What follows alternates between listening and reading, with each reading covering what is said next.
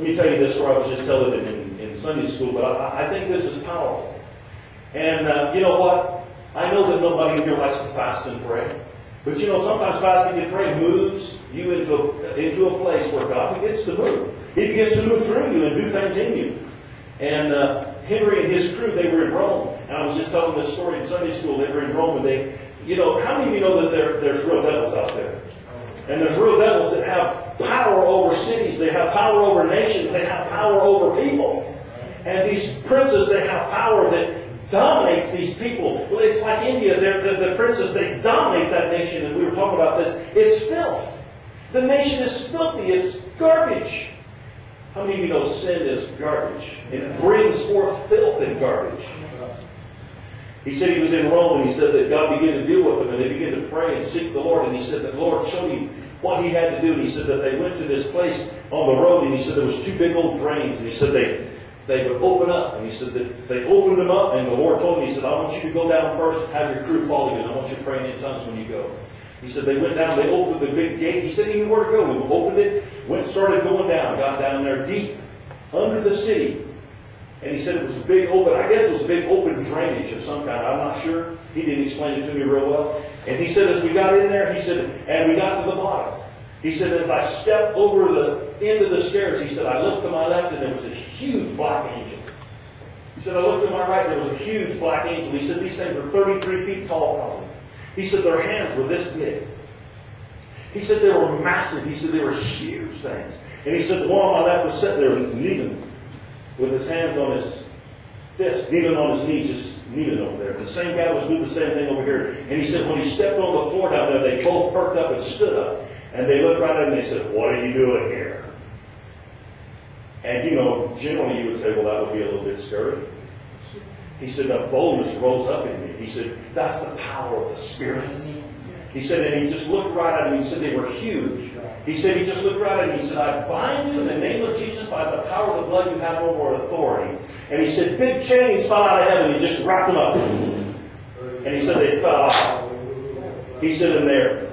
He said, both of them, they fell out. He said, all they could do was blink. They had no more authority and no more power. And the Lord said, okay, Henry, you're done. Go home.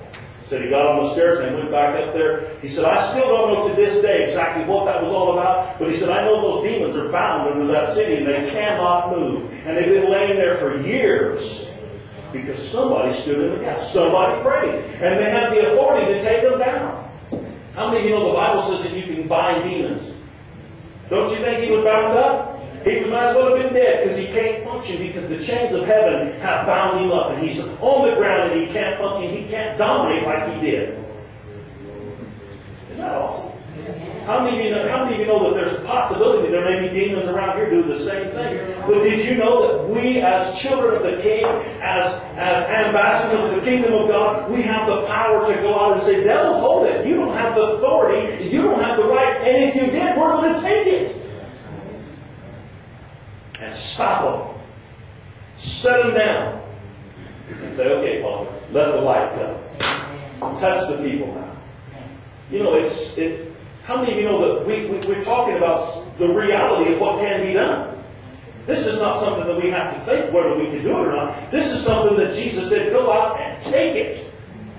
You know, Kelly quotes the scripture to me now and then, you know, heaven suffereth violence, and the violent take it by what? That's right. How many of you know the devil understands power? And he don't understand your power, but he understands the power of the Holy Ghost in you. And he will walk away. You won't have no more mess. You just win. I believe this morning that it's time we understand that we've been called to be prayer people, intercessors. And you know, it's an interesting thing. Again, back to Henry for just a minute. But you know, Henry, he just was obedient to God. He did what he had to do, and he always did what he needed to do. And he was very sensitive to the Spirit of God, the best he could. I can tell you stories about that, but I won't. But he said that when he quit his job down there in Washington, or where it was at, he was making big money. And he was the next man to be the very top. He was going to be second vice president. That's where he was going. And he said he retired and he cashed out. I don't know if he wants this on video or not, but I'm going to say it anyways. He cashed out. Took his whole retirement. And he said that God told him, he said, that's it. You're going to go and you're going to do this. And he said, yes, Lord, I'll go. He said for 30 years to the present day, 30 years, he's lived totally by faith.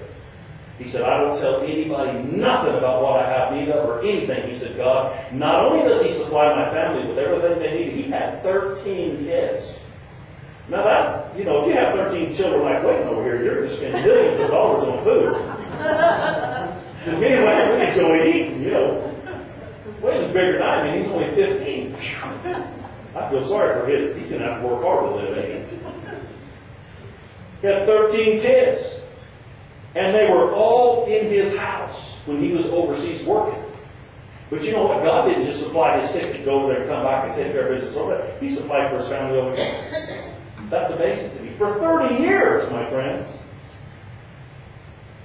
So what am I saying? I'm saying, you know what? If we were to become prayer people, intercessors, see God, be sensitive to his voice. Did you know God will do what he's got to do? And you'll be okay as well? Did you know you'll grow too? You'll increase and you'll increase in the power and the Spirit of the Lord, even though you're praying for somebody else. It just, just being in his presence, you develop and you grow.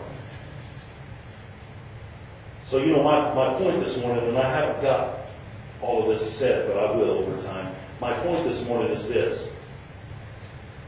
We are called to intercede. That's our calling. Some of the, I really truly believe, now I don't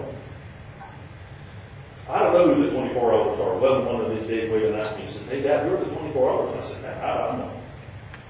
I said, even God didn't tell us who they were. It's just written in there, there's 24 elders. He said, well, do you think so-and-so may be one, or do you think so-and-so? I said, you know what? It's like James and James and John that come and talk to Jesus, said, hey, Jesus, if it's possible, maybe we could have these two boys sit one on your right hand. He said, hey, can they drink the cup that I'm going to drink? Yeah, we can do that. Well, that's good. They will. But that's not for me to tell you.